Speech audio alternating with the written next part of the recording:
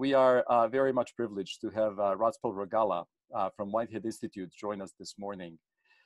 He will present to us a talk titled Nanoscale Insights into the Mechanisms of Cellular Growth and Proliferation. And indeed, will tell us about instrumentation in MIT.nano that is relatively recent and provides incredible views into the nanoscale of biological structures. Kacper, please take over. Thank you, Vladimir, for the invitation and for the kind introduction. I'm really excited to share the research with everyone. I hope you can hear me, actually. That I have been doing for the last 3.5 years in the Sabatini lab at the Whitehead.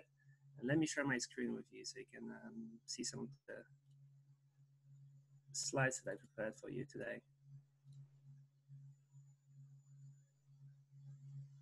All right, here we go. Does that work? Vladimir, can you tell me if you can see it's it? good. Okay, perfect, thanks. All right, so you know, before I actually started my postdoc, and the reason why I actually came to study this biology and why I got excited about the biology of the Sabatini lab, I saw David present this video once in a conference, and I wanted to show this to you, so you can also get excited about the things that I'm excited about. And it's a video that shows basically 2 eukaryotic cells. These are actually 2 human cells. And you can see the one here on the left and on the right. There's 2 of them, and they have those massive nuclei. And what's special about those cells is that they have been starved for nutrients for something like 1 or 2 hours. And then at the time point 0, and you can see that timer here on the left, top left corner, and they've been re-stimulated with extra nutrients.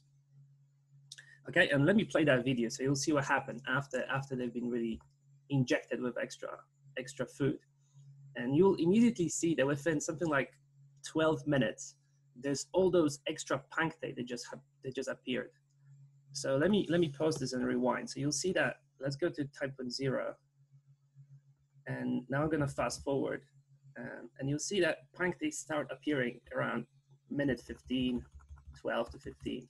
So it really fascinated me that, you know, something like this can happen this fast it is quite fast on like with a living cell. It's a proper machine, right? Like, how does this happen? And those punctae that you can see actually here are fluorescent dots of a protein called green fluorescent protein that was fused to another protein called mTOR.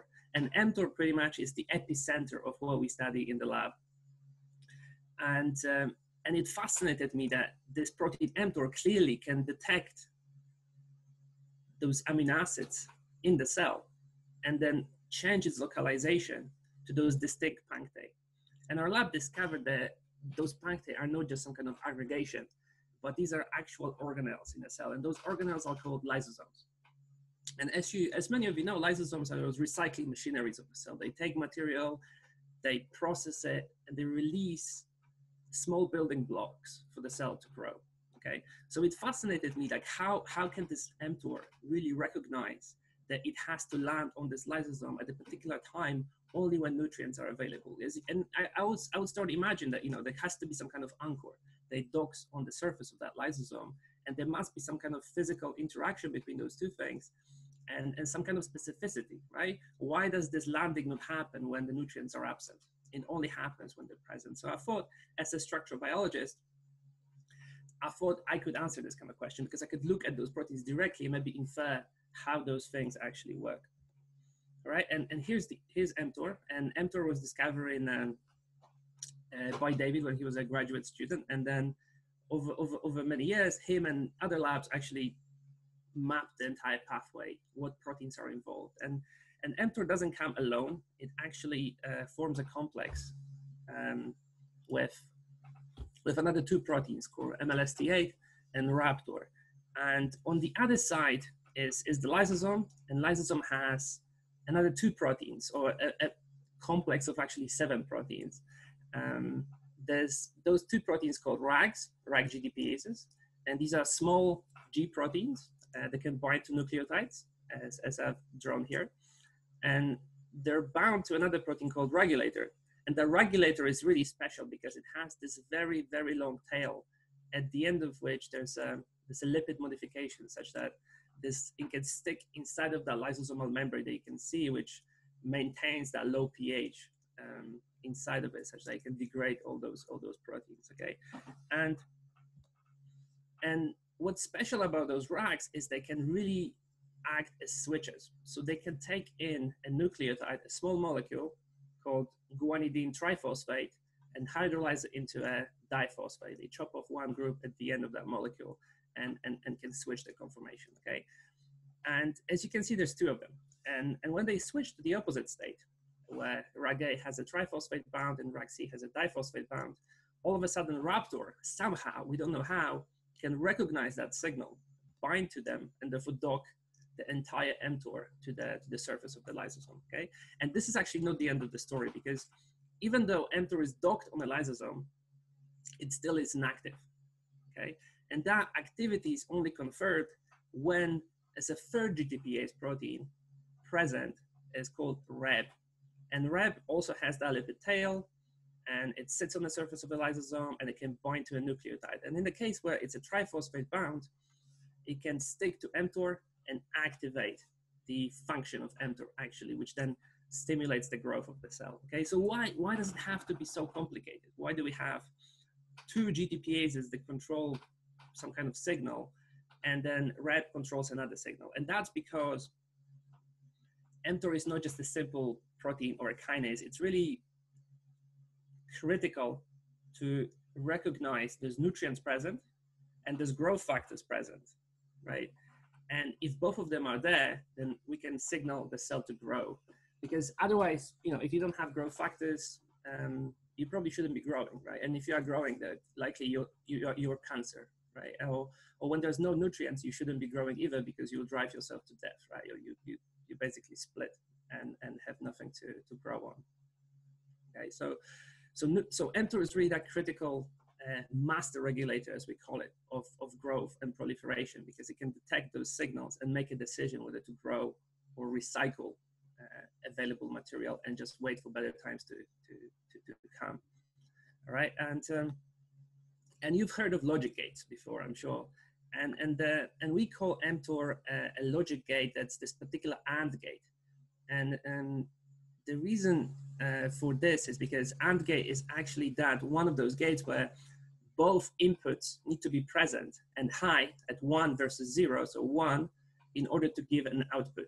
And this is exactly how I like to show mTOR complex 1 as a native molecular AND gate for growth. So we can draw this as a circuit. So one, nutrients are a switch and growth factors are another switch. So nutrients signal to RAGs and growth factors signal to Reb. And mTOR will be that gate in the middle here. So when both are off, your light bulb doesn't come on, right? And then when growth factors are on, it still is not enough to switch the light bulb, which would be the growth on. Neither does nutrients alone. You have to have both of those inputs present in order for the growth machinery to start. Okay, so this is how we like to think about mTOR and how it controls the growth, right? So you saw in that video that I showed you that it took roughly 12 minutes, 12 to 15 minutes for this stimulation to really kick in, and if you think about this, right? You re-stimulated the cell with the nutrients, so they had to first uptake all those nutrients and then realize, oh wow, we got nutrients, and then let's switch the growth. So that actually takes quite a lot of time, and GTPases by themselves, those proteins are not that fast. They're actually pretty slow, so they will not switch just by themselves very quickly. They require other proteins that would stimulate that hydrolysis or that switching, and there's a bunch of them that our lab discovered. One of them is called Gator1, the other one is called folliculin, FNIP2.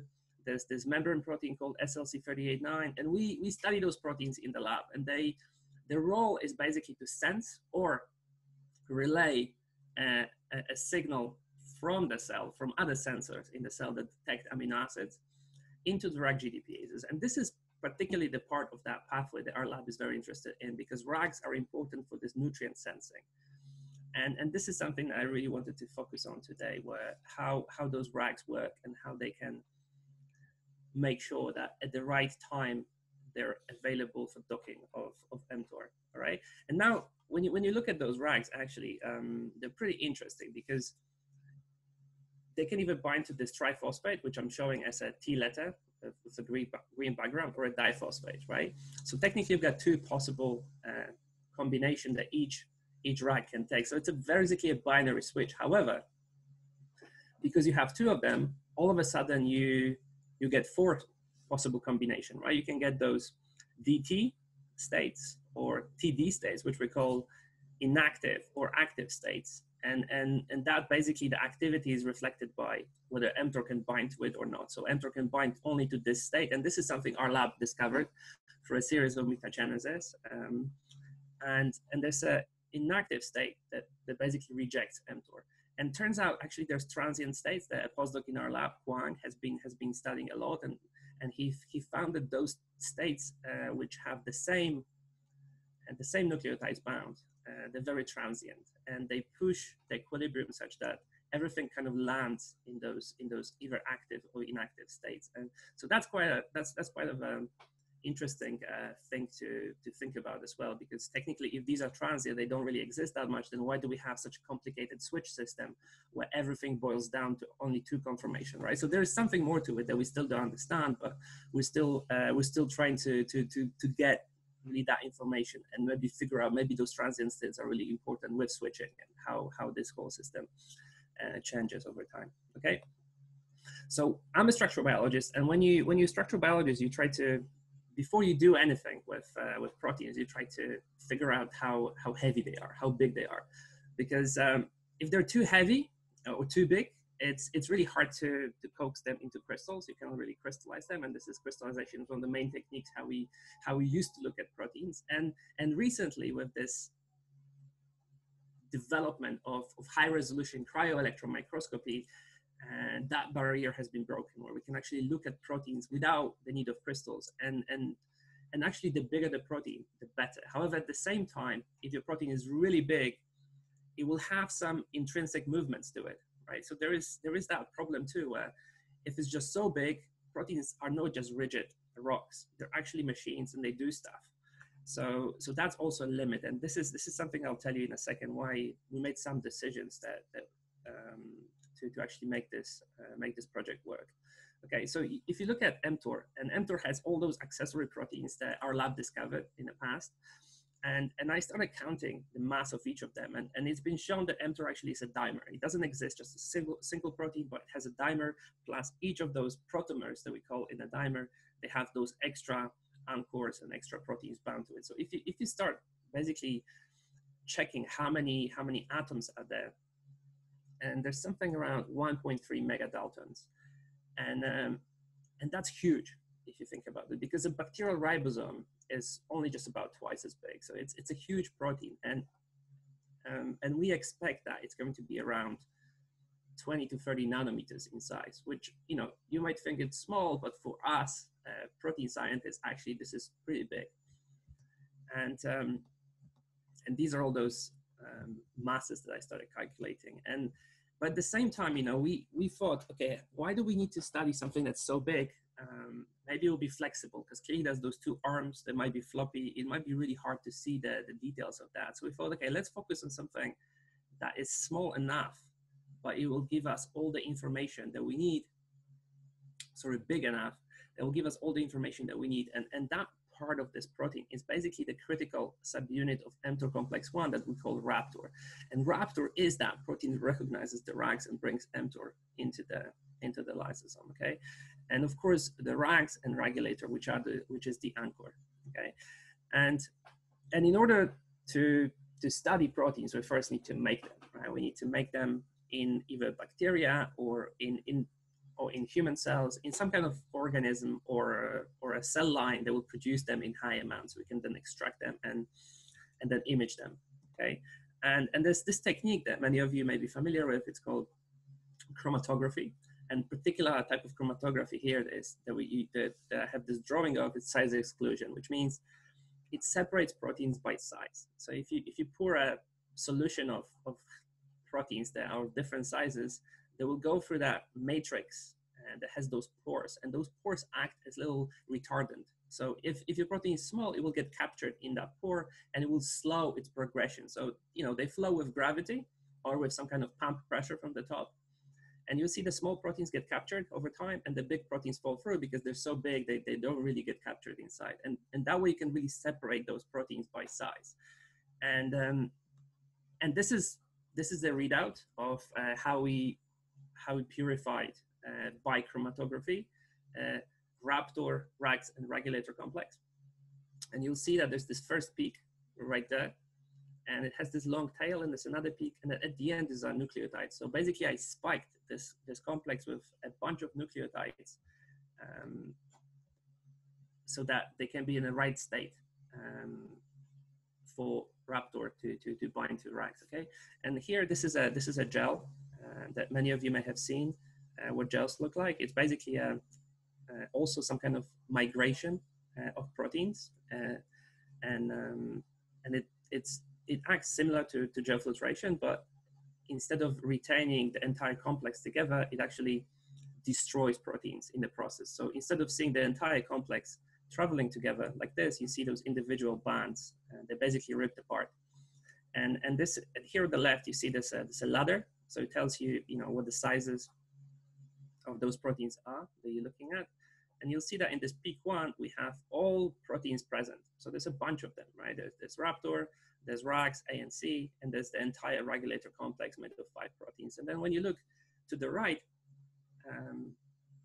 into this tail or peak 2, there's less and less Raptor and the same amount of Rax or the same amount of regulator, which means this complex is not very stable.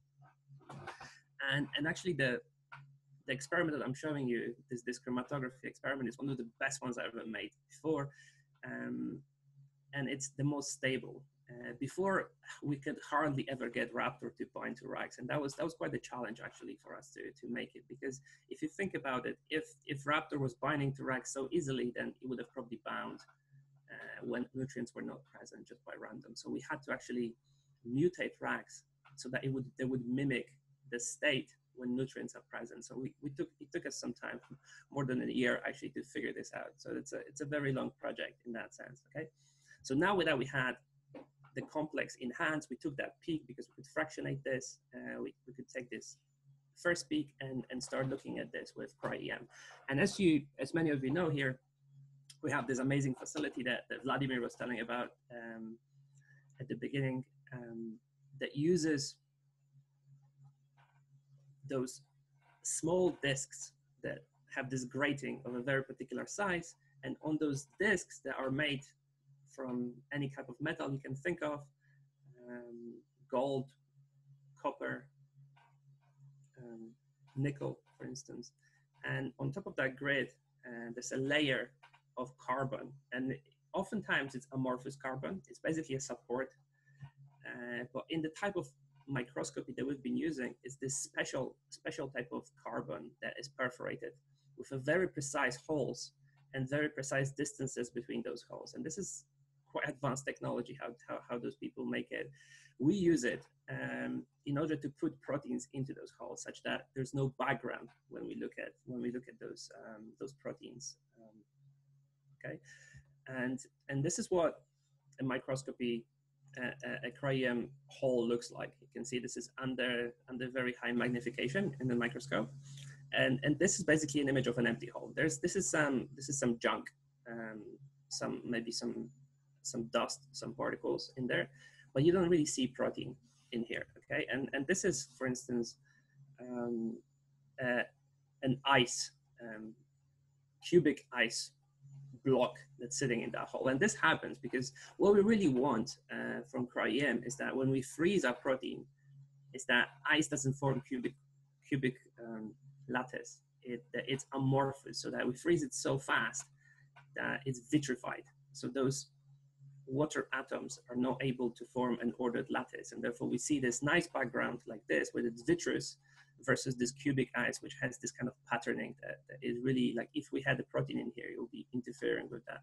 Okay, So that's the goal, and that's so this is when I was actually doing those experiments. It was actually before our facility was even built. It was in 2016, and I was traveling to Brandeis University to actually do this imaging.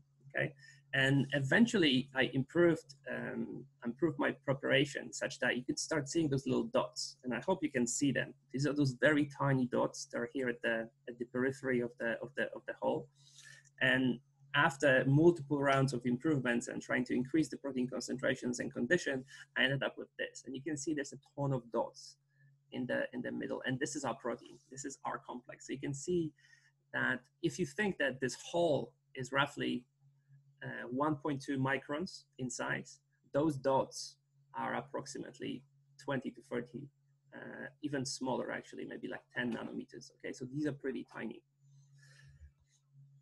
Right, and so having that really nice looking grid with holes that were full of proteins, I was able to collect them data.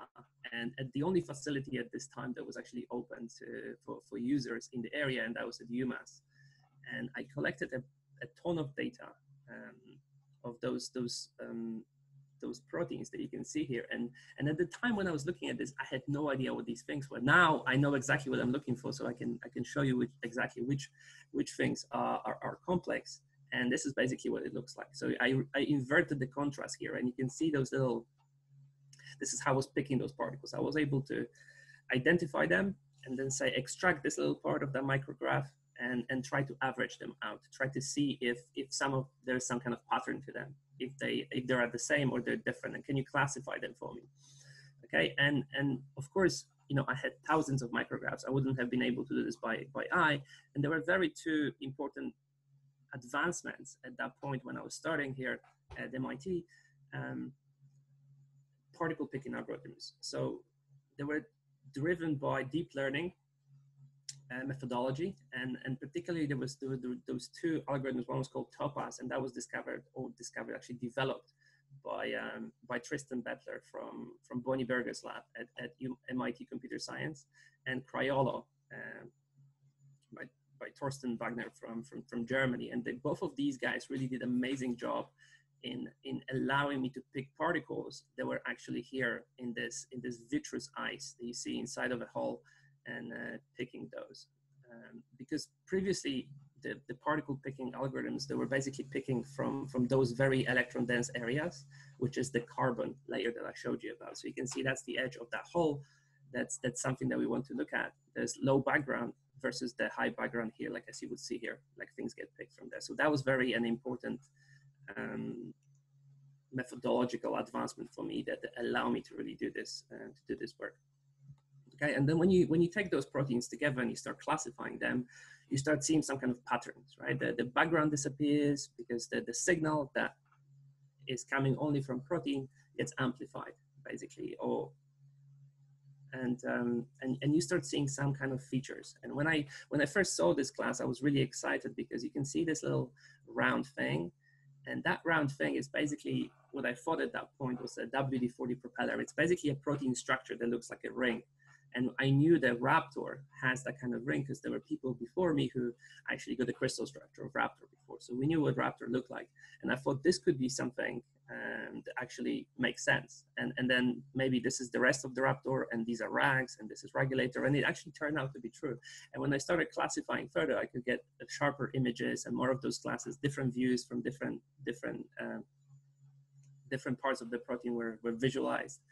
And then when I took all of this and I started looking at, okay, if these projections are from those ends, can I reconstruct the sphere? Can I reconstruct the sphere of those projections? And therefore, the 3D model of that protein. And initial classification gave me something like this. So they all look very similar to some extent. You can see the head, and then there's this little round thing here on the side. And some of them look nicer or sharper, I would say, and some of them look a little bit like fuzzy.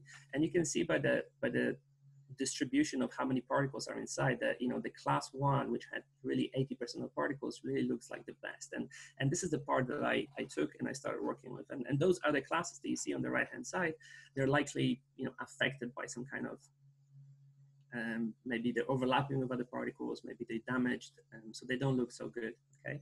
And then when you take a class like this, and at this point it was a very low resolution, which means 47 angstrom, which means you can really tell apart only 2 points in space, which are 47 angstrom apart.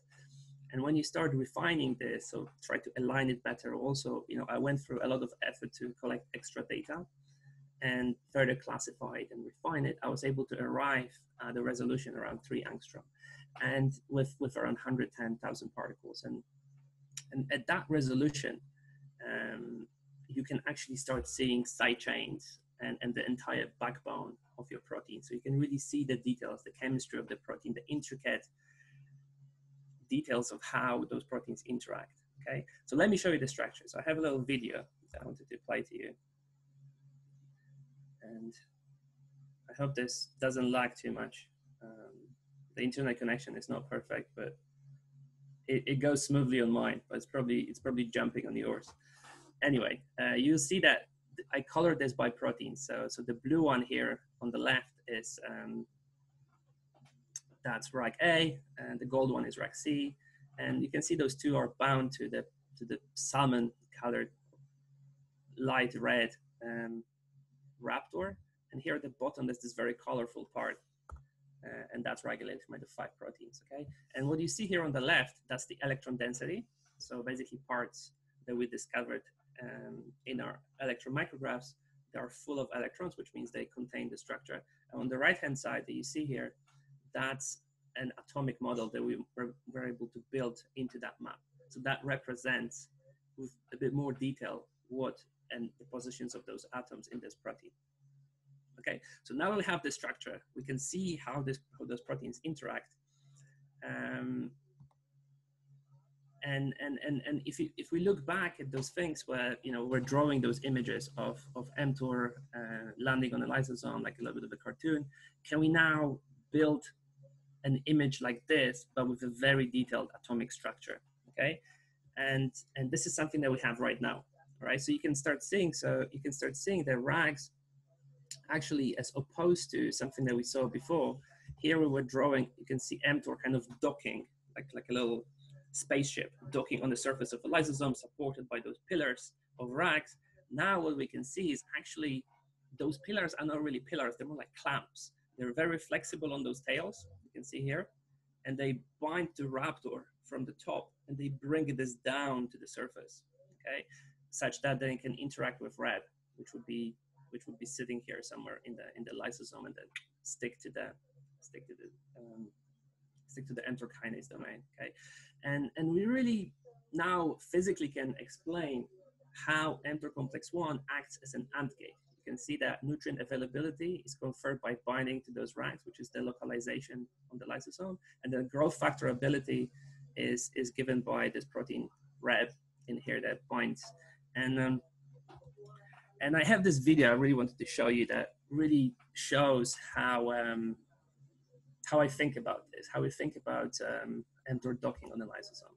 Okay, so you've got this complex of RAGs and regulator. I'm drawing regulator as fully green so that it doesn't confuse people too much with too many colors. And the regulator is attached to the lysosome with a flexible linker, and mTOR is somewhere there in the cytosol. And then when nutrients are available in the cell, the switch on RAGs happens, and first raptor subunit of mTOR complex 1 docks on it. And that's probably flexible. It's flopping around until it finds another RAG regulator attached to the lysosome, and it docks the second raptor. And that way it's more stable on the lysosome, and it's searching for Rab to get activated. And when it finds one, it docks and becomes activated. Okay, so this was a little bit of a simplistic version of how Rab actually docks on mTOR. And there's a work from Pavletich lab from New York City, from Sloan Kettering. They actually mapped how Rab is able to bind mTOR, and I wanted to show you that video right here. So this is something you've seen. It's mTOR with MLSD8 and raptor bound to it. And when a Rab binds, just like you saw in the previous video, it actually induces a conformational change in that kinase. It gets squeezed inside, and through those conformational changes, it activates the kinase, and it can then go and activate downstream signals that would initiate the growth, okay? And this can only happen when actually mTOR complex 1 is on the surface of the lysosome, because the binding of Rep to mTOR is really weak, okay? So you can see that conformational change. It's really like this squeezing of those two halves of mTOR that happen here at this point, okay? And that induces this active site to be a little bit tighter and brings the substrate with the ligands to be phosphorylated, all right? Okay, so I digress into the Rep part on a tangent, but something that I really was interested in this project is those rags. So let's go back to them and let's start thinking, okay, so now we have this structure. Can we explain actually mechanistically, or with chemical interactions between proteins, how is it possible the raptor can recognize that nucleotide state on rags that would reflect the nutrient state of the cell, right? Whether there's actually food there or not, right? How can raptor recognize this on rags? And before I can tell you that, I need to take you quickly through a topology of rags, what they're built of. So rags are made of this, they have this domain here that's called the roadblock domain, and this is how they dimerize, okay? And you can see rag A in purple is coming together with rag C, and on top, there's those two flexible domains, and these are those GDPAs, so those G proteins, which can actually bind to nucleotides. And there's this GDP and this GDP. And those domains are only connected to the bottom domain with this flexible linker here. So they kind of are, oh, you could imagine them, they're moving like this. They're not really rigid. And, okay, and there's some kind of space between them, and those domains are really the key thing that bind those nucleotides and reflect the state of the nutrients in the cell. All right, so let me tell you also about what happens with rags when they bind to a nucleotide, or when they bind, one nucleotide versus the other, so GTP versus GDP, okay? And this is something that you've seen before. This is rags with regulator, a video, and we're gonna zoom in on rag C, particularly on that GTPase domain, and I'll be drawing this structure in this cartoon version. This is something that we like to draw. And you will see that rags has those three particular regions that are very common between GTPases. And they're called switch 1, switch 2, and interswitch. So basically a switch machinery of a GTPase.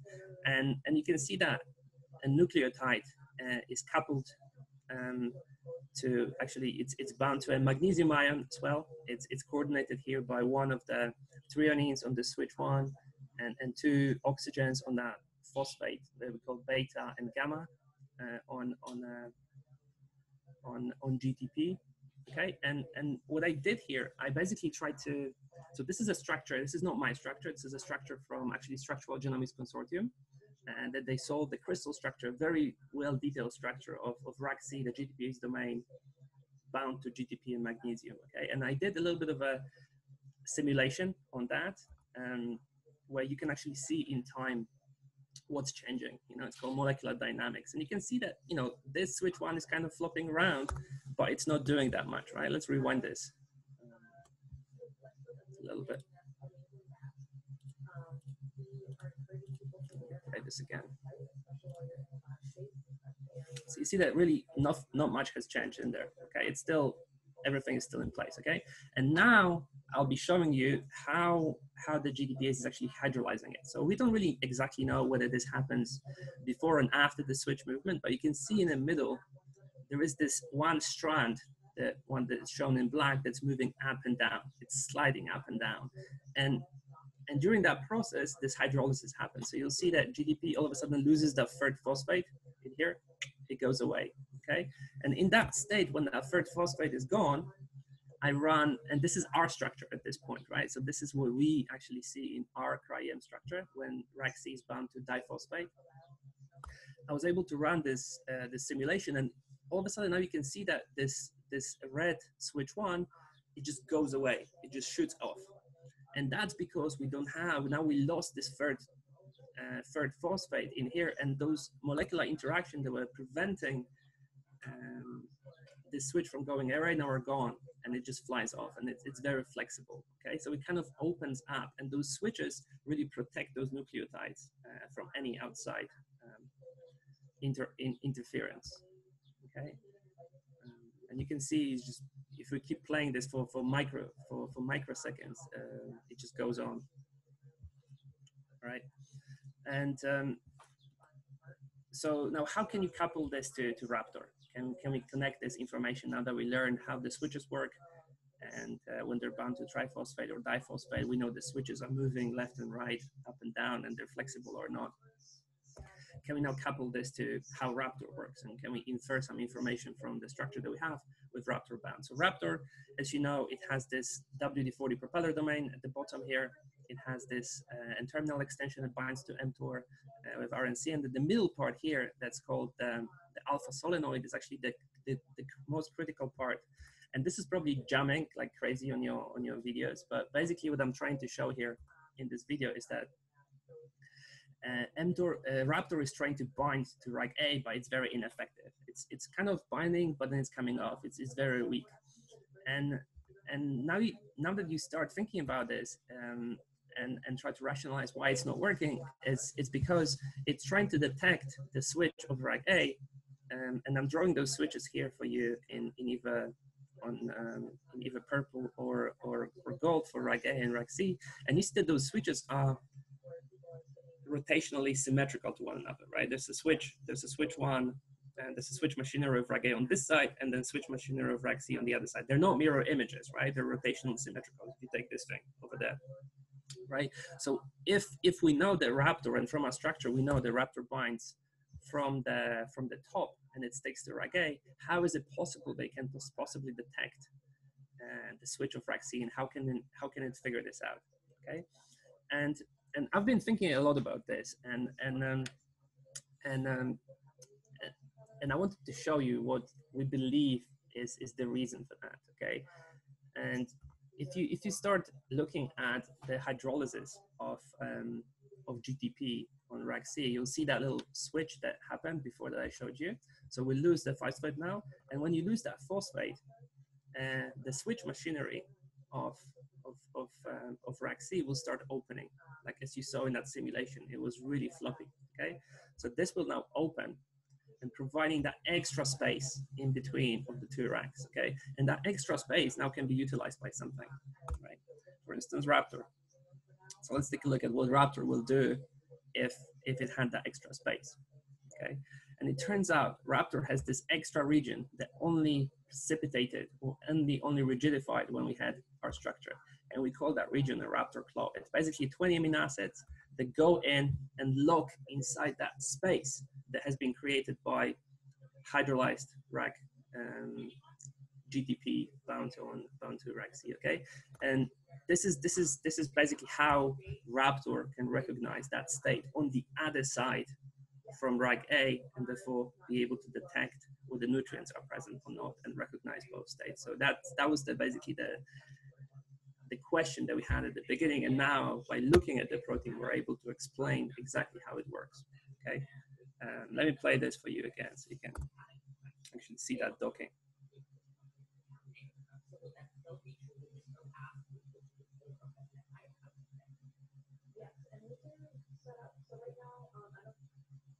Right. Okay, so now we've figured out how this works, but can we now go back all the way to the original video that we had where proteins were landing on the lysosome, and just to confirm that what we're thinking is right, that the Raptor claw is correct.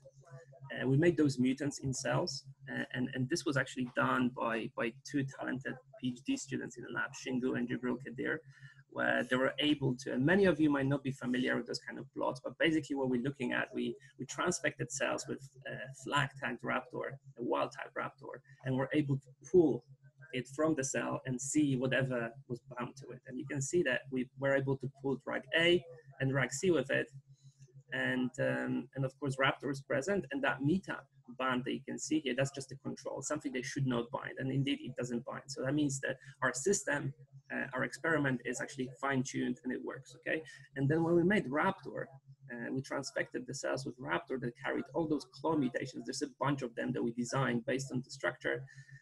Even though Raptor was made, and you can see it's right here, it was unable to bring RAGs down. So which means that that claw really is critical to lock this interaction in place and strengthen it, and so that actually mTOR can dock on a lysosome. Okay, and let's take a look at the fluorescent images that we took. Okay, so before I was showing you that those human cells, what they look like, and they have those massive nuclei you can see, and outside of that, that's the cytosol, and we have two proteins that we visualize. One is mTOR, and the other one is LAMP2. And LAMP2 is a very special protein that sits precisely on the lysosomal surface. And you can see those little dots. And so in the case of LAMP2, it will always be localized to that, and you will always see those dots. And we visualize this with a red color here. And you'll see that mTOR is colored with green in those kind of merges here on the right, those zooms.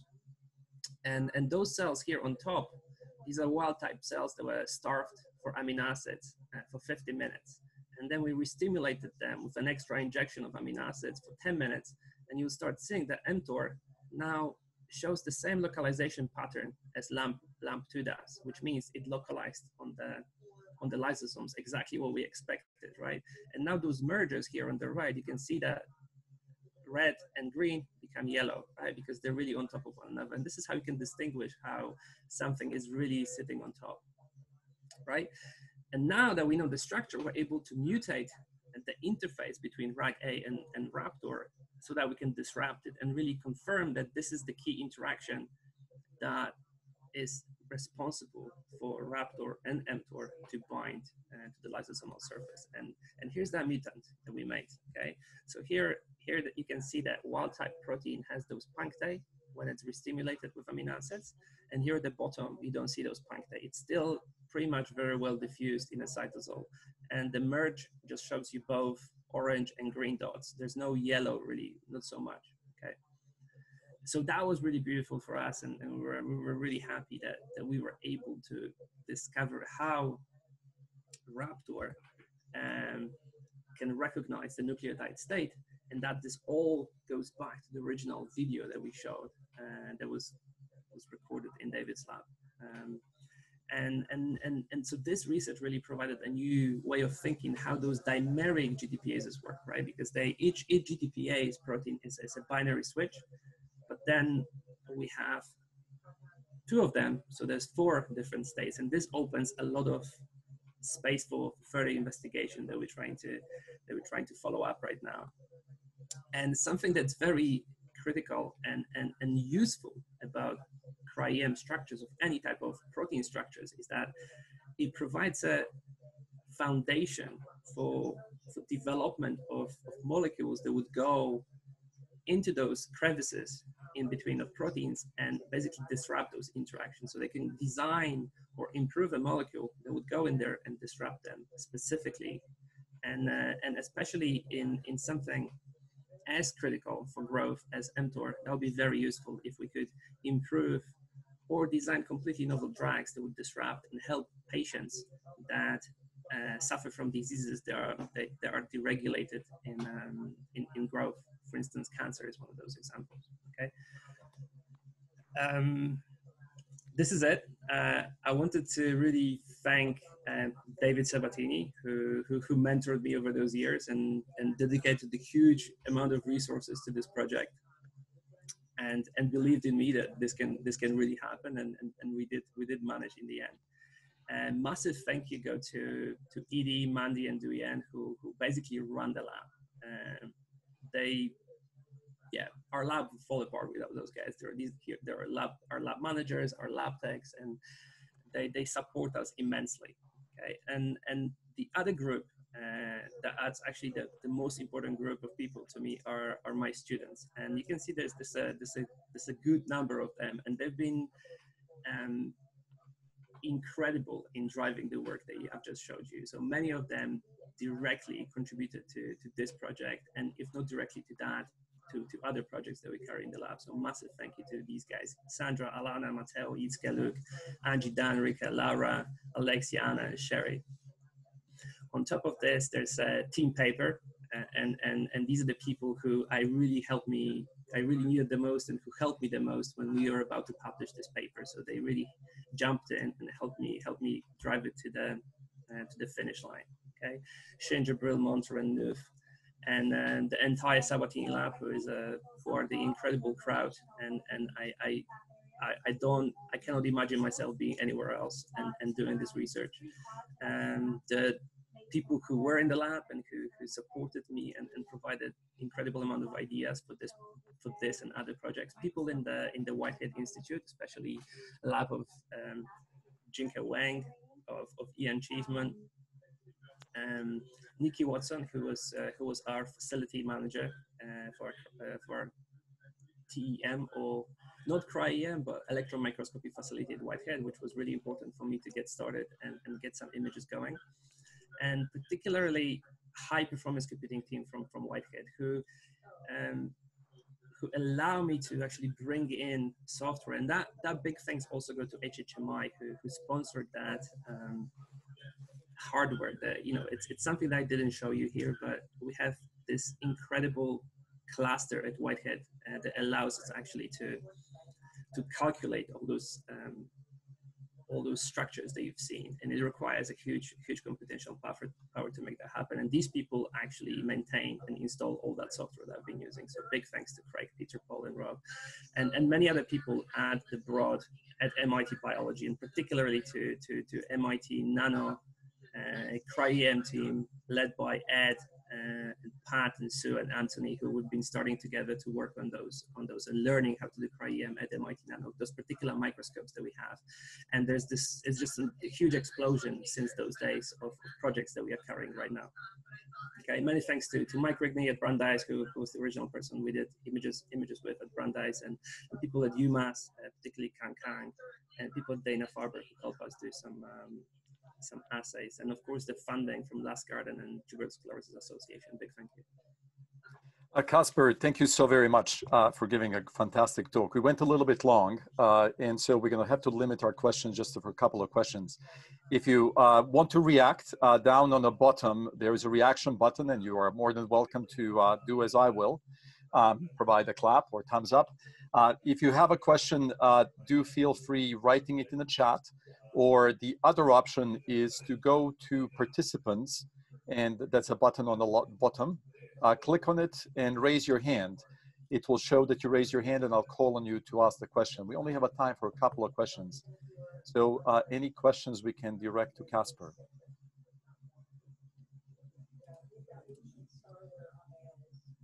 Kacper, let me ask you a question very quickly. The cryo-EM has indeed provided a revolution in thinking about how to visualize proteins. Before that, as I understand it, only proteins that could be crystallized would we be able to truly understand some rough structure of how they look. Clearly, the electron microscopy can be very, very damaging to organic matter when it's being imaged. So what's the key in the cryo-EM providing this revolution? Is it the fact that you can take low flux, electron flux images of cells, kind of fuzzy, but you take 10,000 images and average them? Is that the way it goes? Yeah, I think you nailed it exactly. It's the fact that we can keep it cold, which means it's frozen solid in state, so it actually doesn't move so much, and that, yeah, we have a low flux, so we really just image, like basically irradiate them just enough to see them, but not to damage them. So that's the so-called low dose approach to imaging those proteins. And the second point that you mentioned is this averaging, right? So we cannot really see individual particle. We can see it just about, like as I showed you in those images, but it really takes those 100,000 particles that they were perfectly imaged, and then average them out and really get that signal to really show you what the protein looks like. I have a quick question from Doug Fishkind from the chat here. It says, how do GDP and GTP, non-hydrolyzable analogs, affect the stability of the mTOR complex? Right, so actually the work that we did here was done with native nucleotides. So we didn't use the non-hydrolyzable nucleotides, but we have some other projects when we use the non-hydrolyzable ones, and they actually work just as well. And they really mimic very well the native nucleotides, and they promote the stability. Yeah, they do promote it. Okay, from Anthony Schaller, question, what is the current model for nutrient sensing? Is there some interactions between the complex and cysteine, for example, something you're following up on? Yeah, so there's a lot of those directions that we're trying to follow up on. So all those inputs that I was showing you from before, like how is that sensing? How does it work? How does physically come to enter? And all of those nutrients are really being passed as, you know, as a signal all the way to racks. And there's proteins that modify that state on racks, and there's called gaps and gaps. And one of them is Gator2, for instance, that we really don't know how it works. And this is the protein that mediates the cestrin detection or sensing of leucine. And this is something we're really working on right now. We're trying to crack it. And it's a tough problem, but we're working on it. All right, the very last question, again from Doug Fishkind. Do you know how the CLO domain affects the rates of GTP hydrolysis? Very interesting studies, awesome data and modeling. You know, this is actually pretty a good insight. We never tested this. You know, this is something that I think is worth trying. I think, yeah, it's a good point. We never tried to check how Raptor affects this. I think it's a good point. Thanks. Surely. Well, again, Kacper, it's a true pleasure to have you today. It's really wonderful to see the merging of the biology, nanoscale science, and a massive data processing that's needed to almost like a magician recreate from the fuzziness of the images perfection that indeed inspires us to understand biology in a much deeper way. So thank you all very much for attending this seminar. The next seminar is going to happen next coming Tuesday. It is focused on sensing presence in virtual reality. And the following seminar on Thursday is on seeing superlattices, imaging hidden Moir periods at a Nano Island's 2D material interface using 4D scanning transmission electron microscopy. I look forward to tuning in next week. Again, thank you very much for attending today. We'll see you soon. Thank you everyone for coming. Thank you, Vladimir.